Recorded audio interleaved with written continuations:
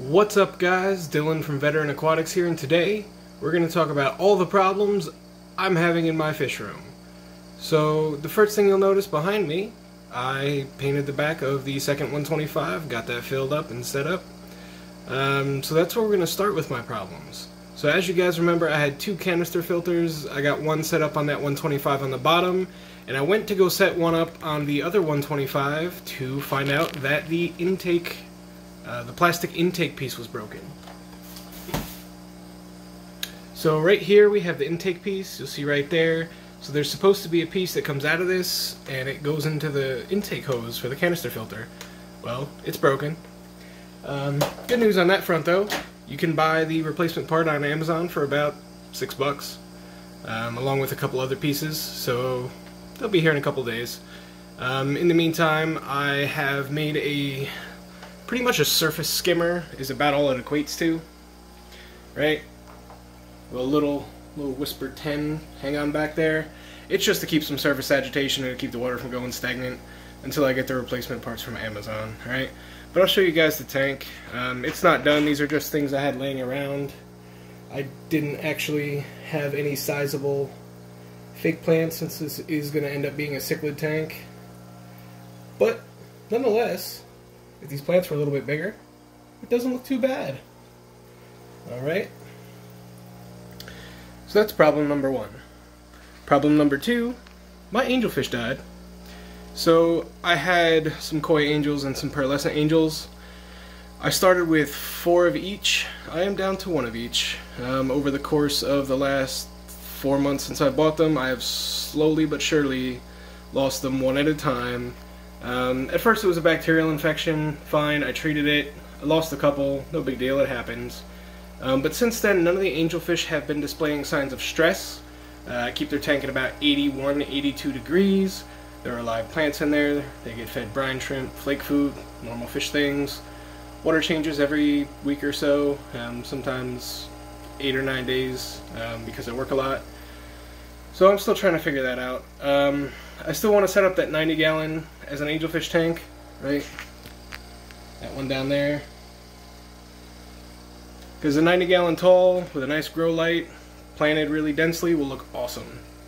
So I don't know what I'm doing wrong, guys. I use a little bit of aquarium salt in all of my aquariums. It helps ward off disease and stuff like that for the fish.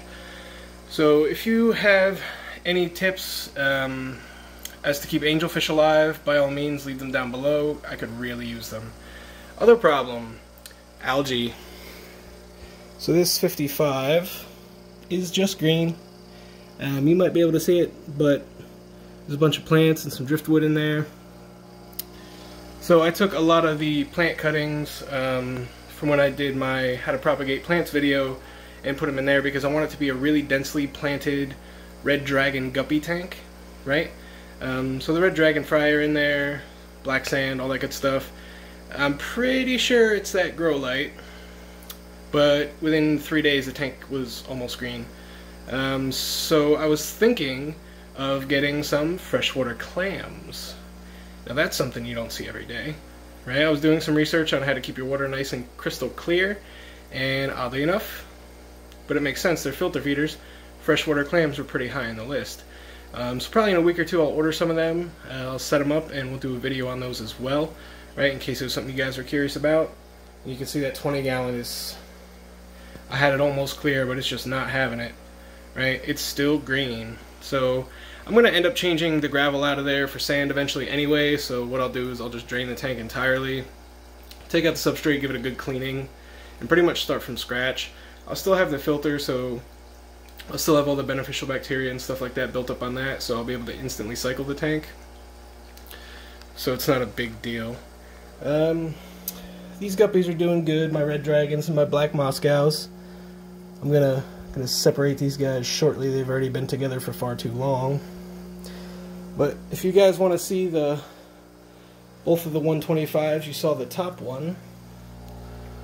And then there's the bottom one. Canister filter's running nicely, the water's nice and crystal clear. I still have to cut lids for the top tank. I haven't gotten around to it yet, but as you guys can see, these shop lights work pretty good, right? It's pretty bright. it gives the dark sides to the tank.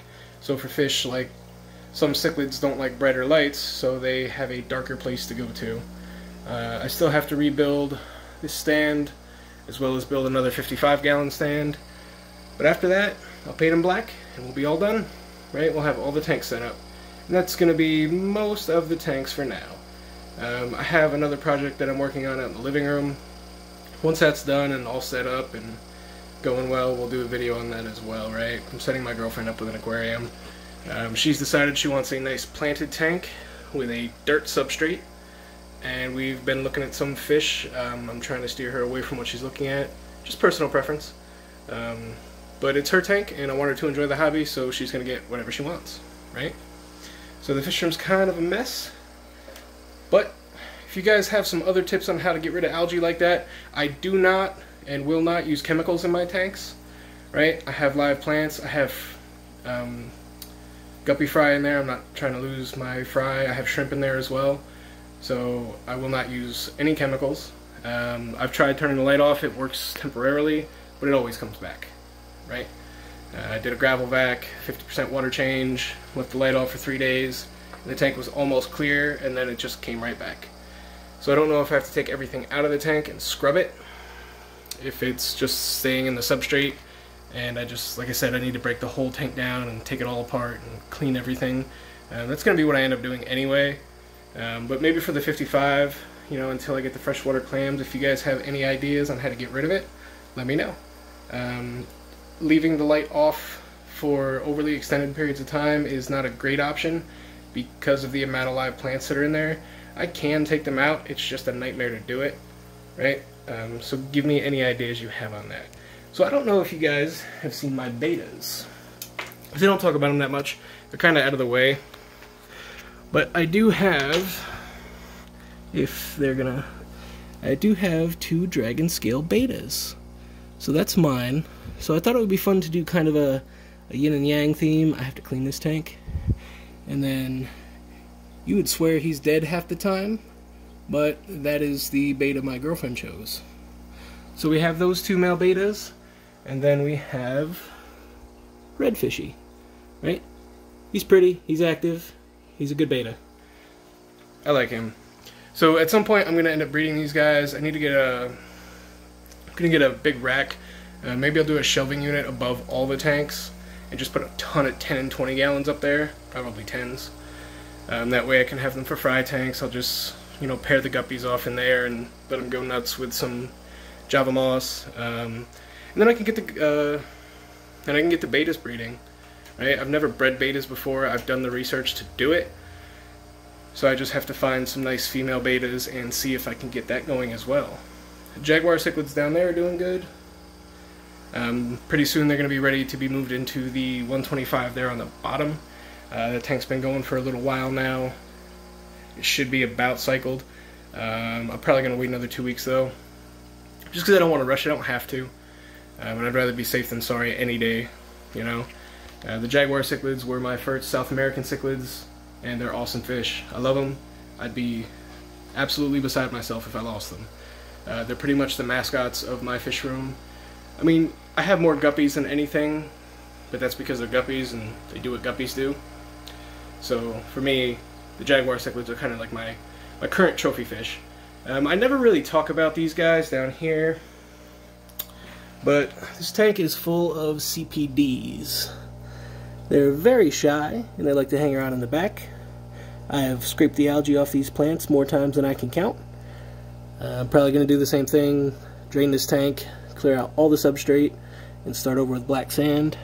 But I love these guys. Man, if you can see them, they're colored up so nicely.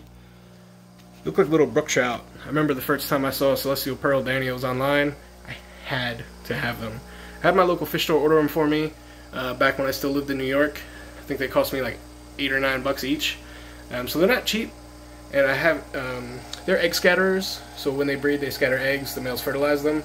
The problem is, if they can get to the eggs, they will eat them. So they kind of, it's pure laziness on my part, but they have to be in pretty much a fry catcher with some plants in there. They'll scatter the eggs, the male will fertilize them, but they won't be able to eat them. So you leave them in a fry catcher for a couple of days, see if they've laid eggs. and it'll take a couple days, but they'll hatch. Alright, so that's going to be something else that I start to work on here soon. I'm really excited about that. I have a lot of people in my local aquarium club asking me for CPDs, so that's definitely going to be something I work on. Alright guys, that's it for today. Like I said, if you have any solutions to the algae problem, let me know. I just wanted to kind of go over where the fish room is at and some of the problems I've been running into. Alright, if you haven't already, make sure you go ahead and hit that subscribe button. Hit the notifications bell if you want to see more videos like this and know as soon as they come out. I appreciate you guys watching, and as always, have a phenomenal day.